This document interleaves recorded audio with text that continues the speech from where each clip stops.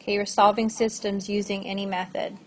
That means you can use elimination, substitution, or the graphing method.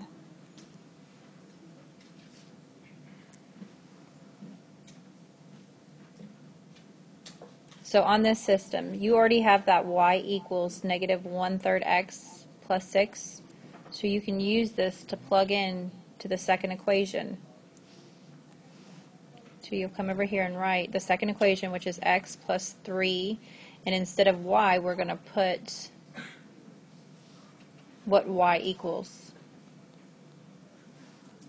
So we're going to write this negative 1/3 x plus 6. We have to distribute this first. So we're going to distribute the 3 to both of these. So if you need to, you can come over here and write this off to the side. 3 times negative 1/3.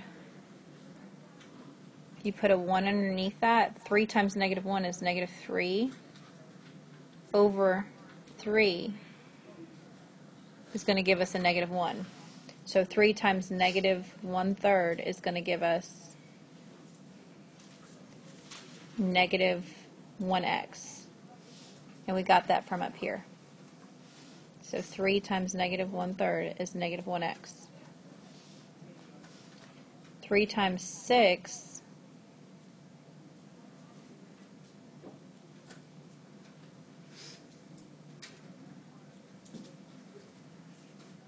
is going to give us 18. And then we're just going to write down the 18 and bring it down. Now we combine like terms. We have x minus x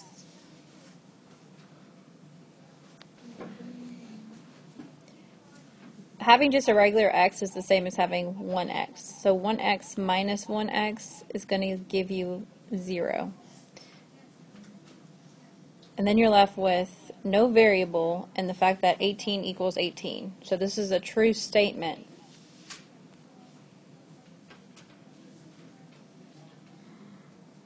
So this tells me it's going to be infinitely many solutions. When my variables cancel out with a true statement, it's going to be infinitely many solutions. Another way to solve this is to solve by graphing.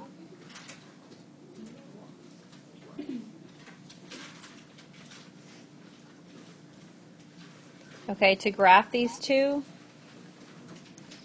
you would have to subtract the x to get it in y equals mx plus b form, or slope-intercept form. And then you would divide these by 3. That means I'd be left with y equals, this would give me a negative 1/3 x plus 6. You guys know enough about equations where you could look at these two equations right here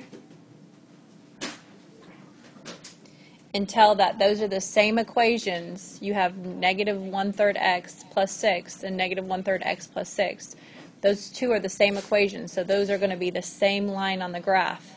So when they are the same line on the graph, then that equals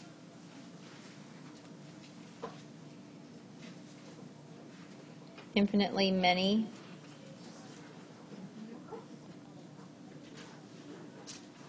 solutions. That means that your lines are going to be coincident. They're going to be right on top of each other.